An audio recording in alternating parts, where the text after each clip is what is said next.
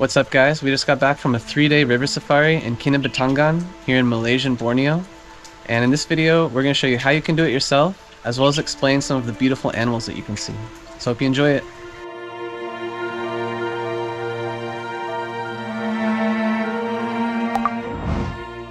The Kinabatangan River flows through northeastern Sabah, which is part of Borneo Island in Malaysia. It's the second longest river in Malaysia, measuring 560 kilometers or 350 miles from its headwaters in the mountains to its outlet in the sea. The river is known to be one of the best and most easily accessible places to see unique wildlife in Southeast Asia. Some of Borneo's most intriguing animals live along the riverbanks, such as the Borneo Big 5. This consists of orangutans, proboscis monkeys, pygmy elephants, crocodiles, and hornbill birds. In this video, we'll show you our 3-day Kinabatangan River Safari experience. We'll go over each day of our trip, explaining the rare animals that we encountered during our activities. Make sure to watch until the end, as we also give our honest review and travel tips. Now let's dive in. We are Zach and Ina. We make helpful videos about destinations around the world so you can easily plan your own adventures.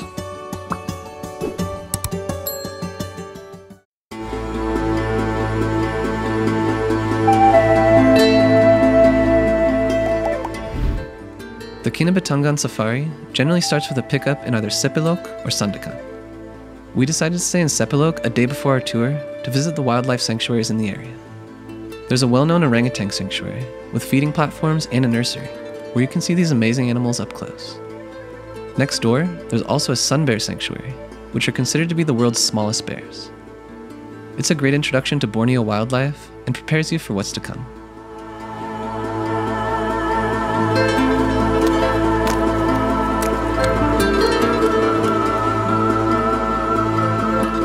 The drive took around 2.5 hours from Sepilok, and after check-in, a quick orientation session, and a tea break, we joined our first boat cruise in search of wildlife along the banks of the Kinabatangan River. We were very lucky on our first day, as we spotted silverleaf monkeys, hornbills, and proboscis monkeys.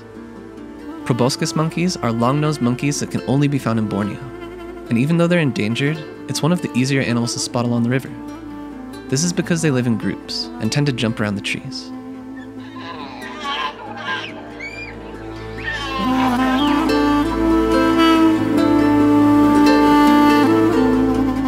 After 1.5 hours on the river, we returned to the lodge and got to talk to our guide about his favorite animals to spot, as well as the animal protection initiatives going on around the river.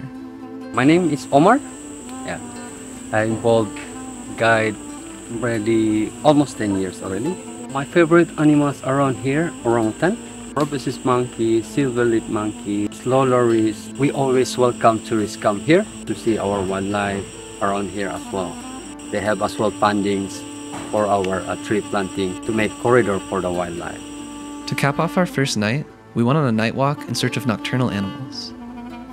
On the walk, we spotted many insects, bats, and some birds. It was a muddy and sweaty activity, but also an exciting experience to end the first day.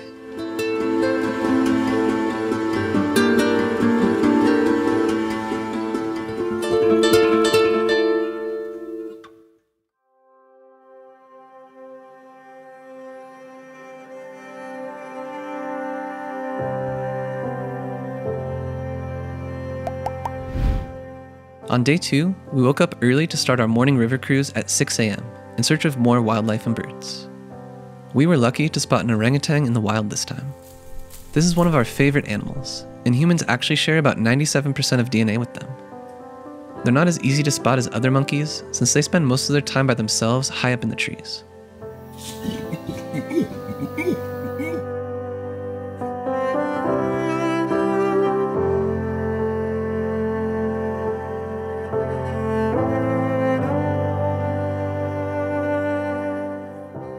Besides this rare encounter, we also observed crocodiles, hornbills, and more proboscis monkeys. After about an hour, we returned for breakfast and joined a morning trek in the jungle, where we encountered more interesting creatures.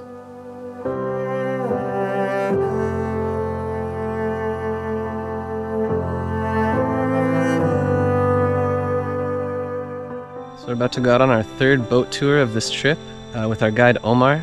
We're really excited for it because every time we've stepped on that boat, we've seen something new and spectacular, so Excited to see what animals we find this time. After cruising the river for about 30 minutes, we were lucky to locate a group of pygmy elephants. They were eating close to the riverbanks, so we got a great look at them. These elephants are the smallest Asian elephant subspecies, and you can recognize them by their long tails, large ears, and straighter tusks. We spent most of our cruise time observing these intelligent animals.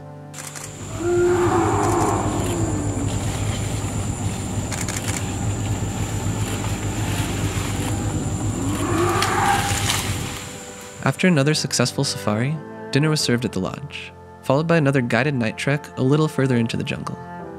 We identified more insects, but the highlight was spotting a slow loris right near the lodge. This nocturnal animal moves slowly but persistently through the trees, while hardly making any noise. We were really lucky to notice this little guy, which made for another great ending to our day.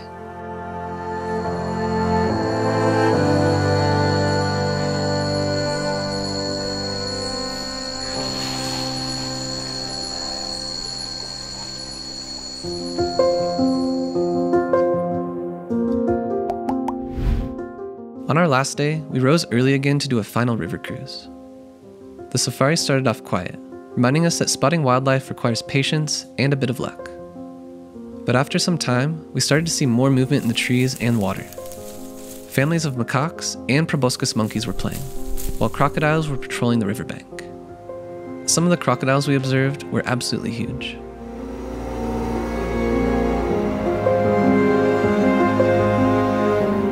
After an hour, we returned back to the lodge for breakfast. And around 8:30 in the morning, we departed, and were transported back to Sepilok and Sandakan. This 3-day safari was our most memorable experience in all of Malaysia. Spending 3 days at the Kinabatangan River gave us the best chance to see as much wildlife as possible. We were very lucky to spot the big five along the riverbanks, but of course, that's never a guarantee, and luck has to be on your side. Another thing we really enjoyed about this tour was the full immersion into nature, with plenty of sunrise and sunset river cruises, jungle treks, and night walks. On day 2, there was plenty of time to rest during the day, which can be a bit boring. But to kill time, we recommend bringing some games. Surprisingly, there's also mobile reception, so you're not fully disconnected from the outside world. To get the most out of your Kinabatangan River Safari, here are 3 travel tips based on things that we learned. First, as you're visiting a rainforest, you need to be prepared for humid and wet weather, as well as many insects. Try to bring lightweight and breathable clothing that covers your arms and legs. This is especially essential for the jungle walks, as there are so many mosquitoes, leeches, and other bugs. Also bring strong insect repellent, sunblock, a hat, and a raincoat, as well as binoculars if you don't have a camera with a zoom lens. Rubber boots are available for rent at the lodge, and you'll 100% need them. Second, it is possible to visit the Kinabatangan River year-round. However, there will be stronger and more frequent rainfalls during December and January, causing floods. During the driest months between March and September, it's generally easier to spot wildlife.